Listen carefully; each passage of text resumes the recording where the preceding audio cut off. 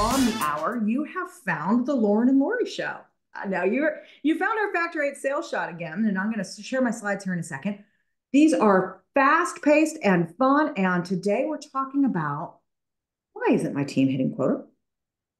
If you have asked yourself, is it my sales team or is it the economy? You are in the right place, folks. You are in the right place. So Lori and I are going to dig into all of that. I'm going to go ahead and get us started. Keep it coming as you're getting into the chat. You're very welcome. You found Lauren and Lori at our Factor 8 sales shop. We're talking about why isn't your team hitting quota and what to do about it. Please open up the chat, toggle it down to make sure you're talking to everybody. That's a tip I got from you, JB. And I want you to type in your city and your have to have on Thanksgiving. It might be on the table for dinner, or it might be the who is it who plays every year in football? Every year, the turducken is the dishes, the Lions and somebody else. Fix it for me in the chat. Let's get this party started. Here we go. If it's your first time joining me for our monthly sales shot, this is my company, Factor 8. We work with companies in all different industries, and we're all about helping frontline sellers, virtual only, not getting on a plane and carrying a bag, with those tactical skills to book more meetings and close more deals and push things through the pipeline.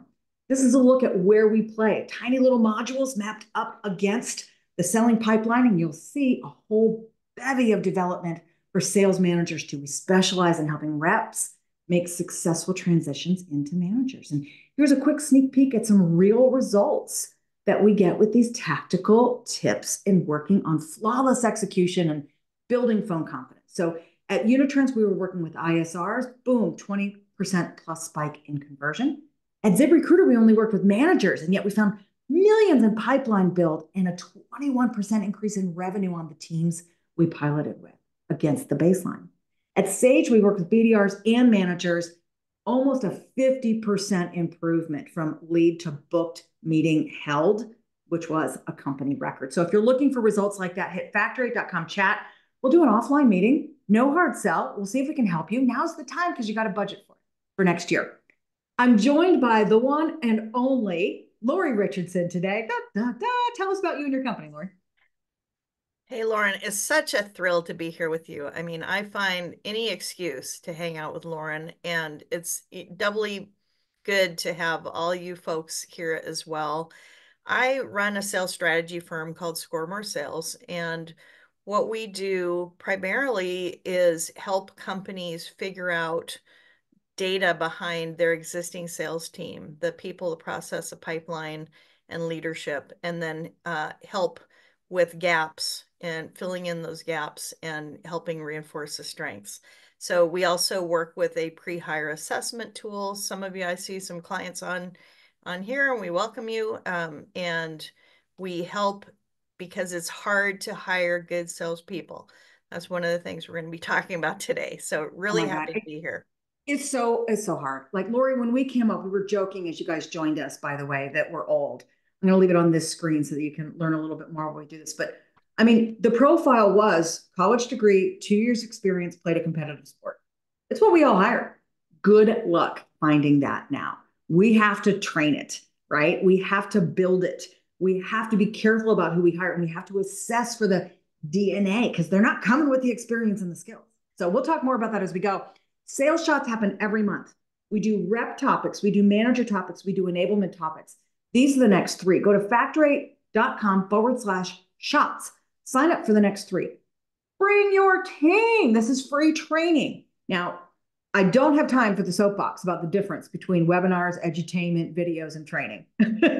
It's so tempting right now. But my point is, book 30 minutes afterwards. Come to the sales shot and then book a discussion afterwards. Take some ideas, talk about it, incorporate some adult learning. I'll stop the pitch there. Here we go. Shot number one. Is it the economy or is it my sales team? Put a hell yeah in chat if you have asked this question in the last year. And if I had the space, I would hell yeah a lot right now. Good it's tough for me out there, right? Yeah. So in this section, we're going to talk about how to answer these questions with evaluations, training, and performance management. So here we go.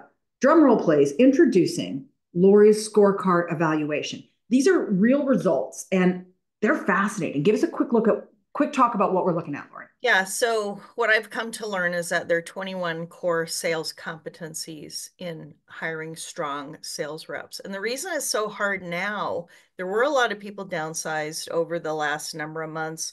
You know, sales is a one profession where you have to deal with rejection, hostility, complexity. You know, there aren't many other roles like that. And so we know that we need to hire differently than we hire in other roles. And we look for the will to be successful, the sales DNA, what's in you, as well as those tactical skills that you train on, Lauren. I love it. Yeah. I was just wondering, I've just put the question in chat.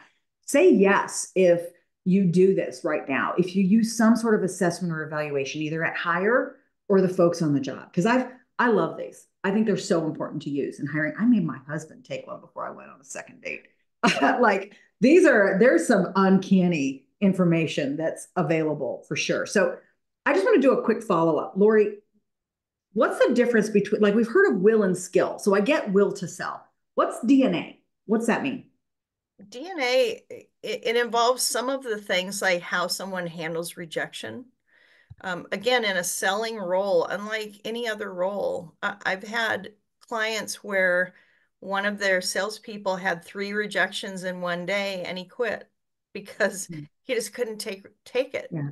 It was Yeah. just too Yeah. difficult. And so Okay. that's I not a get it. good candidate to have on Yeah, your it's the team. hard stuff to move, right? Yeah, Yeah. All yeah. right. What's the biggest mistake you see in the reps we hire? The biggest mistake in general, I was just talking to somebody else about this yesterday, is that and she was like, she couldn't believe I said this, but people think that anyone can be a salesperson. Anyone can sell. It's just not true. Anyone can manage. Just not true. Just not true. Yeah, I we have want fallen into that for sure. I mean, listen, we play in the green. Okay. So this is a breakdown of Laura's tactical skills. And this is where my company, Factor 8, plays.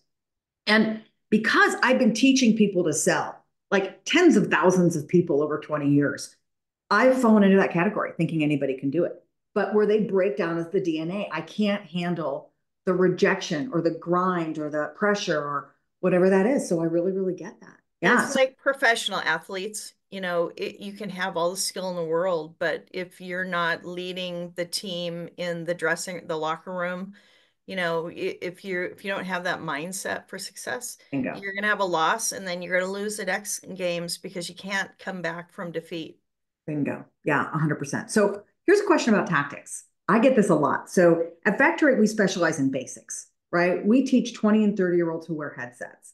If you're a 50-year-old $1 million salesperson getting on a plane to close deals, you don't need our training unless you suck at booking meetings, right? But what happens sometimes is people are like, oh, I don't need that, right? No, no, no. I hire the talent. So can you hire? Like, have you seen people where you're assessing them where it's like, oh my God, they just nailed it. It's a perfect score on the green. Well, if they use a pre-hire tool that is looking at skills and not personality, which is Okay. how All right. so many No, I people mean, try to. do people come in with all the skills is what I'm trying to ask. No. Never. People come in, they can come in with a lot of the skills, but not all the skills. We all, I've been in this for 4 decades. I tell people 4 decades, no, 4 decades. And I learn from my clients. You know, it's a people business. We can't know everything. I listen, I have to agree. And thank God, right? Because that keeps me in Yeah. business.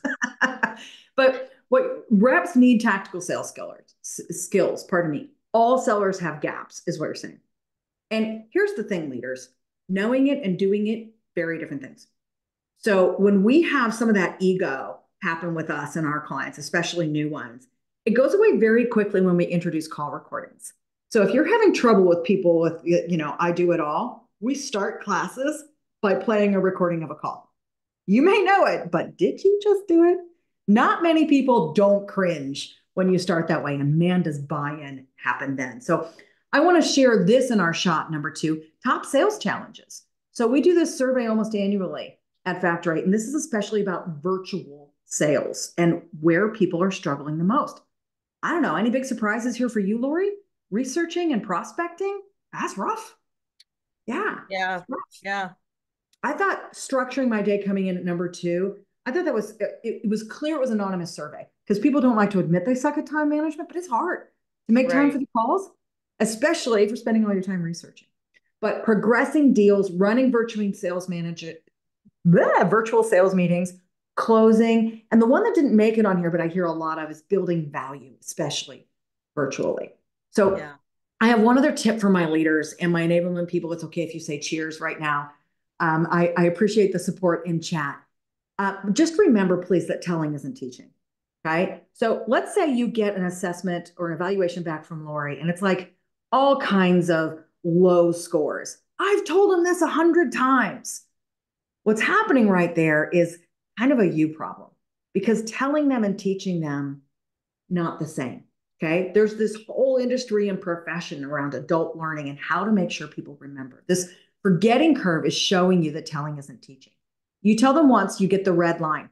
By the end of the week, they retain 10% or less of what you said.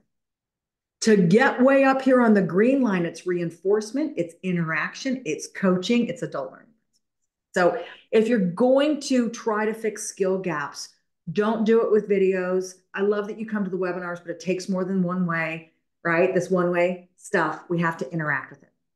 Bonus chaser, here are the top skills we see reps need when they're switching to virtual or embracing virtual. We love some of our new clients that are coming to us at Factor Rate from the 3PL worlds and the medical worlds and some of the industrial worlds where, you know what, we used to be more traditionally face to face. Do these first with your teams. If you want to learn more about this, I'm going to put a QR code on the next page. We build custom certifications all day long for all kinds of different roles. If you're not sure what you need to be training them, whether you use us or not, book a meeting with me or my CRO, Ted. We'll help you through it. Okay? Grab that QR code here. We will help you through it. If you have a small team and you just want to check out and you need a little bit of training or a little bit of budget left to spend, get 30% off with a 6-pack around filling the pipeline, factory.com pipe, or an annual subscription that leads to a certification for those closers on your team. Factorate.com/AE. Don't forget the promo code. Let's move on to the shot number 3. Let's talk process. I loved our kind of pre-show discussion about this. Can Yeah. process fix DNA? Can it sub for skills? What should come first? So I'm going to stay on this slide and ask you question 1, Lori. Can process fix DNA? No. It can help.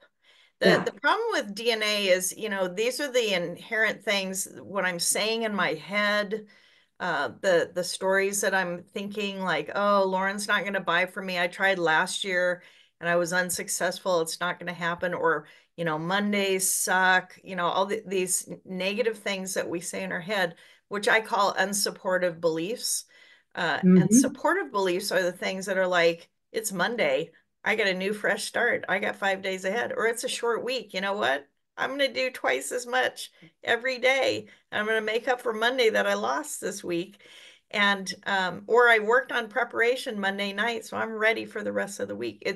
It's process is different than that, but process and strong sales DNA are a killer combination. That's 1 + 1 = 3, right? But Yeah, the process of here's what I do when I come in Monday morning doesn't negate wah, wah, it's Monday morning. I hear you loud and clear. All right. So right. let's break this down for people. I love this. All right. So as leaders, we have 3 major levers that we go and pull, right? 3 major categories. What goes in the blank? It starts with P. Chat it in for me. We've got blank and process and tech and tool. Siobhan is Siobhan's honey. way ahead. Right, girl. I look forward to seeing you later today. I hope. You're exactly right. There. I just wanted to give chance. April, I knew you'd be in there quickly. People, process, and technology. This is what we have to move the levers. Okay, and I'm going to translate these for you. Call me out if you think it's unfair. Process is about consistency, right? Tech and tools, it's usually about efficiency. How do I want to many more? When we talk about people, that's where we're talking about quality. Okay. And I got to tell you right now that another soapbox for me out there is that we don't seem to have a process problem or an efficiency problem in sales. Folks, we loud and clear, 3 alarm fire, have a quality problem. We all know it. Look at your goddamn inbox, right? I have a lot of automatically sent AI generated crappy emails filling up all of my channels. We have a quality problem and we're solving it with efficiency solutions. And you know how I know that? I'm going to ask you a quiz question here, Lori. What do you think the ratio is of what we spend per rep on tools versus training? At least 2 to 1. Maybe it's worse than that. Nailed it. Yeah, nailed it. That's exactly right. Everyone wants a tool to fix things. And it's sexy and it's easy and it's fun. And I think we buy it for who we used to be as sellers, but that ain't the bag we're working with now. So that leads me to shot number 4, folks. Just say no to shot number 4, general life lesson. But buy the training before the tools, buy the assessment before the training. Okay. Do it right. Let's go out there and fix quality problems together. And it might mean you have to have a little talk with leaders. It might mean you have to change some line items in your budgets, but I'm going to teach you a fun way to have this conversation, and maybe it's going to make something click for you. Give me feedback in the notes. It's about talking football. Okay. A lot of AI solutions are happening. Lori, have you been approached by any who want to get like your coaching and your brain into the Yeah. on demand? Yeah. AI Lori. Yeah. Oh my God. Yeah, exactly. Yeah. They could have at least done it differently and approached us with different names. It's like Yeah. AI Lori. Yeah, thanks. So I'll be turned into an avatar chat bot that will give reps real time coaching. Yeah. At which point I say real time coaching is a misnomer. There is no real time coaching, right? Like imagine, imagine if you were in the middle of a sales call and you have a million things happening in your head and you're nervous because you're young and you're new. And then somebody, a voice in your head is saying, hey, what you need to do now is qualify. Okay. I'm going to give you an analogy. Imagine that in football, right? Imagine there was a pop up display inside the helmet of the future that also prevented concussions. And in it, it told the quarterback, hey, I'm reading the play. I know everything about the defense. I've done all the game tape. It's time to juke left and run the swing play. I just made up those words, by the way. I don't know if that's a real thing. But the only people in the world who could handle that are these guys. Okay. Real time pivots require mastery of basics. And I don't see that out there. Do the assessments tell you something different, Lori? Do we have masters of tactical and technical skills of sales out there? We have a small percentage. I mean, there's about 6%, according to the 2.4 plus million of these assessments and tools that I've seen show a top percentage of those real top sellers. Mastery. Yeah. Yeah, Yeah. there's a So whole if you big think gap in the your middle. team, yeah, Yeah. if you think your team's in the 2.4%, you chatted out loud and proud right now. But most of us are dealing with this. There's high turnover in sales and they're young kids. So imagine the pop-up display with a Pee Wee League, right? This little kid, you're going to tell him to swing left and juke right. I think I just made that up again. That, like, come on. It takes fluency. It takes 10,000 hours to master something, folks. So if you're looking at how do I help my sellers, our advice is find out where they have gaps and help them fill the gaps on basic execution and quality. Because right now, quality interactions and conversations are a huge effing differentiator. There you go. So our point is look for the DNA and hire it. Train the skills, then give them the tools. But let's stop solving quality problems with efficiency tools. Thank you for that soapbox. Hopefully everybody takes that back during budgeting season. So next section. Give me a hell yeah if you've asked this. Is it the economy or is it my leader or my managers? Yikes. So, Lori, do all sellers make good managers? And can some good leaders have not been sellers? Most sellers do not make good managers initially. They sometimes learn and they get training, hopefully, from somebody in their organization or Less outside than of it. 30% have it, by the way. Less than 30% of us have manager training. Yeah, and the inherent skills that make top managers are not the same as what top sellers have. They're very different. We're much more I find they self-focused. compete. Yeah, Yeah, I yeah, think yeah. they compete. But Yeah. and can good leaders be good managers if they were not sellers? I'd say it's hard. It's hard to do because as a seller, and I was one for many years, we look to our leader who has experience in sales. They have background and knowledge of what I'm going through, what I'm dealing with, and not some guy or gal that they just moved in and said, this is your new boss. I will tell you, yeah, you're not wrong. It's really hard. That was me. I was brought in from the outside. And the pain of that first year of being a sales manager, having not sold on that team or in that industry or in that anything Yeah. before. I mean, the pain was so fresh that literally 30 years later, when I got out of corporate America, I came and wrote training on how to change, how to be a great frontline sales manager and start when I started Factory. But it's really important that we do invest in our managers, right? Because they own every single deal and rep in your company. But guess what percent failed? Chat it in for me really quick. It's a number between 1 and 100. What percent of managers fail in their first 2 years, according to Corporate Executive Board? Anybody give me a number quick so I can move on? We're going to run out of time. 87%, 65, 50. I love it. 35. Did you know that 27.5% of all statistics are made up on the spot? And they sound better if you put a decimal point in them. It's 60% is the answer, and it's not a big surprise. So, Laura, let's look at this. The will, the DNA on the skill on managers. Do more companies assess their managers than their reps? We like it when people evaluate all of their team. All So at once. we want to see the managers and the reps because then we can see what the issues are. It's hard to pinpoint if you do one or the other, but at the very least, I would love to see the managers evaluated. So yeah. What are the big trends that you see? Right. We're looking at this. We're looking for strong will. We're looking for motivation and people who take responsibility, have a positive, upbeat outlook. Yeah. And That will to manage is, I got to tell you, it's the biggest secret we hear from managers, right? We get them in training and hopefully sometime in their first 2 years. And they tell us after a couple of days when they trust us, like, I think I need, I don't think I should be here. I miss sales. yeah. So that it's an important one to look for. And how about DNA? Is there a big trend here that we want to look for? Yeah, I mean it's the same. We're looking for all of those things that I use a car analogy, like under the hood.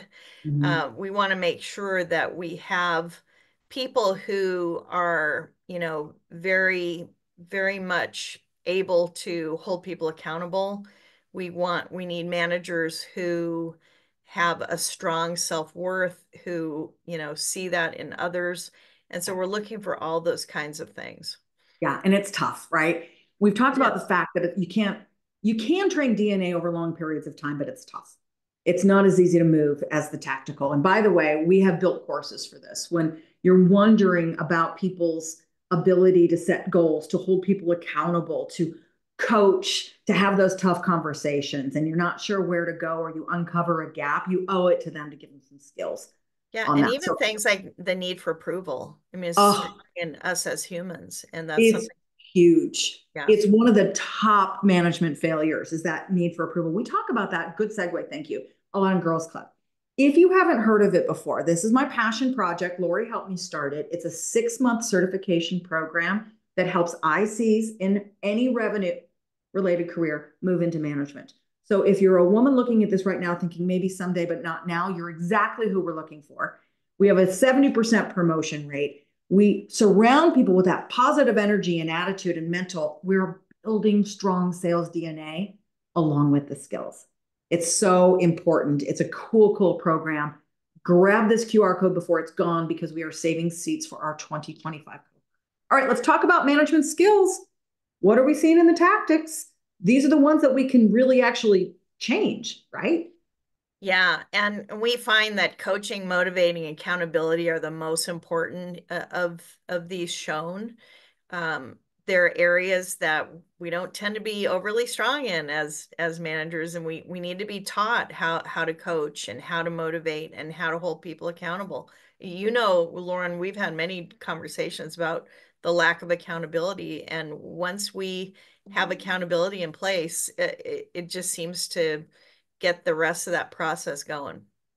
It's the foundation for everything. And also, I'll tell you, Lori, it's the understatement of the year that it's difficult to teach people how to coach. It used to be like a 1-shot 2-hour course we did at Factor 8. And look at the lineup now on the screen, folks.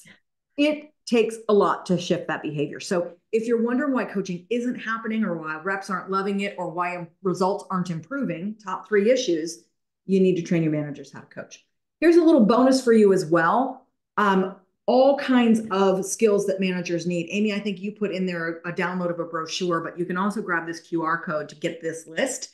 If you're trying to figure out what to train your managers, if you're building it yourself, if you're looking for free stuff, if you're looking for partners besides us, use this list and start running. The key here that I think we've been talking about, Lori, I just used this slide in another presentation, is that when we're talking about the tactics and the stuff that's in our control, right? The people and the skills and the quality. All too often, we're dealing with the great big red divide, right? This is where the Peter principle happens. You know what you know. And for some of us, we're lucky that we even know what we don't know. That's where it stops. We don't know what we don't know. And that's when it's important to look at assessments. What am I missing? What are the blind spots with my team? That's when it's important to bring in outside skills. Here's stuff you never even thought of that we've collected from past practices. Yeah, I saw Siobhan's comment. Siobhan is a leader in sales enablement, by the way. We're happy to have her here. But she said really high performers do not make good managers because they are unconscious competence. They may not be able to tell people why they're a high performer.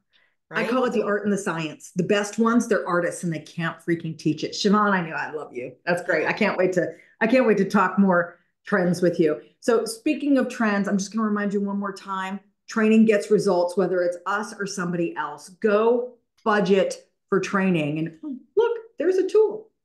So I've done the research for you about what companies budget for training. Okay. This isn't what I'm asking you to spend with us. I'm just saying, what should you be budgeting? Let's fix that inequity between tools and training. There is a free download for you, factorate.com/budget. Can I add one thing? Please. There are programs in most states that have training where government training you can qualify for in your company. You can get reimbursements for that training. In fact, Factor 8's been wholly approved as an apprentice, right? Sales apprenticeships are real. They will pay for the training. We're happy to talk to you about that too. But if you'd like to talk with Lori, and you've got an offer here, tell us what it is. Yeah, so we're happy to talk to people who want to know more about a pre-hire assessment. They want to know about evaluating their team, or they just want to schedule a call and talk. Happy to do that. And it's been great being here with you today, Lauren. I know it went fast, didn't it? We got 1 minute left. Just gonna remind you, if you haven't booked your SKO speaker yet, I love doing these. And if you're a sales shot regular, you understand the energy and the fun that we have. So check us out at, there's my friend JB right there, factorate.com/speak. And then here's my QR code. If you need some insights on team development, if you want to know what to budget, if you're not sure about management training, like I said, less than 30% of companies have it because the ROI isn't there. You don't have as many managers as reps. It's okay. We got you covered. We got the programs. No sales, just chats, just help. You can book a meeting. It's going to come to the first available between myself and our CRO, Ted Martin. And of course, there's Lori in the corner. How do folks get a hold of you? They can find me on LinkedIn. There you go. That's probably the best way. Most people know where to find me. I'm all over. I love it. I just put Lori in a corner. I realized. Yeah. Don't put me in the corner. Folks, we hope to see you next month on the Sales Shot. I'm going to hang around for just a moment. So will Lori. If you've got questions, we will be here. But otherwise, sayonara. Have a fabulous turkey, cranberry sauce, stuffing, and mashed potatoes and football day. Yeah, so good. Thanks, Lauren.